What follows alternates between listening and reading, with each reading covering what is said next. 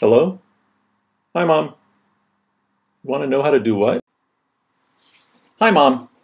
Now I'm going to show you how to improve the color of photos you've imported into iPhoto. So here's a photo of me on the beach on a Segway. And as you can see, it was a cloudy day. The colors aren't very good there. So I'm going to work on that photo. The first thing I do, this isn't mandatory, but I usually like to do this, is I'll make a duplicate of that. You can find duplicate under the Photos menu, or you can always just do a Command D, and you'll see that made a duplicate here and called it version 2. So I'll double click on that and then work on that one. Okay, so iPhoto gives you a lot of editing options. They're all hidden under this Edit button right here. If you click on that, that opens this edit pane over here. And you'll also notice that it's now left your photo kind of small because you've got room here and you've got room used up here.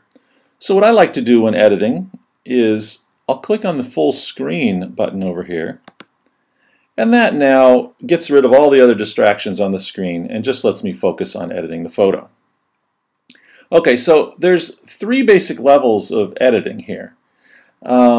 The simplest is you can just give iPhoto a chance to try to do its best job of enhancing your photo, which they call that the Enhance button.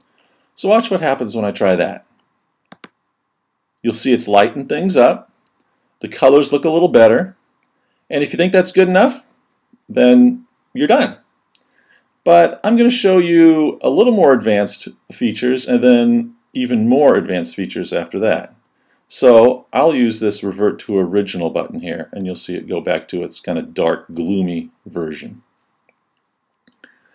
Also, while I'm here, I just have to show you a really cool option here, which is Retouch. Retouch lets you remove things from the photo. It says click or drag over a blemish to remove. That is probably what you would use it for. But in this case, let's just go say, I don't want that helicopter in there anymore. If I go click on it, it's gone, just like that. Now that doesn't always work as well as it did there. Obviously, if it was on a more complicated background, it might not be able to fake it as much, but a helicopter against the sky does a really good job. I just think that's really cool. Anyway, moving on here. You'll see there's 3 tabs up here: Quick Fixes, Effects, and Adjust. Under Effects, you've got slightly more control over how you can improve the color of your photo. You can lighten it or darken it. This one could probably use a little lightening.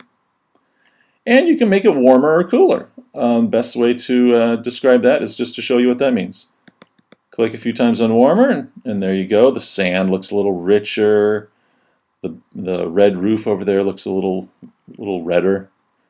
Or cooling it off, opposite direction. Well, now the sand looks really gray, but the water maybe looks a little bluer.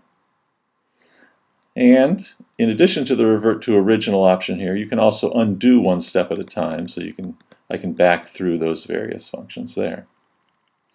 But just for kicks, I'll go back to Revert to Original, so you see the helicopter has come back now too.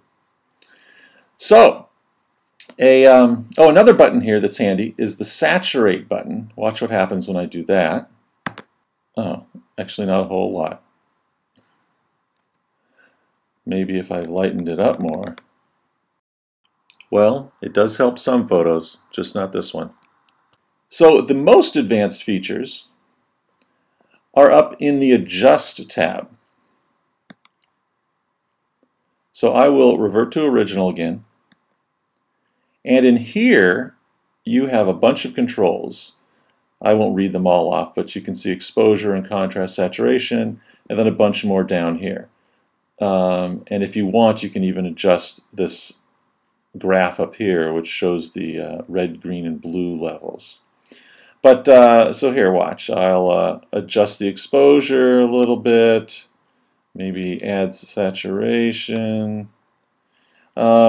The best thing for you to do is just to play in here. You can't hurt anything, so see what happens when you add shadows. Actually, this one, watch the pants here. Look what happens. And see how my shirt, kind of, you can see the wrinkles and everything a little better. It's almost like it lightens up the shadowed areas. And then you can play with the temperature down here. This is related to that button before. So you can make it warmer or you can make it cooler.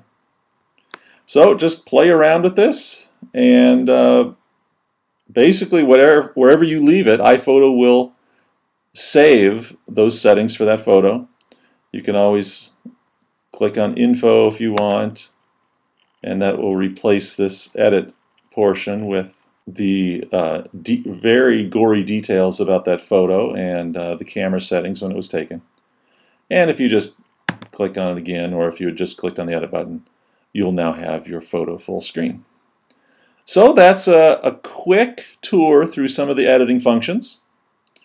And just go have fun with your own photos and see how much you can improve them. Hope that helps.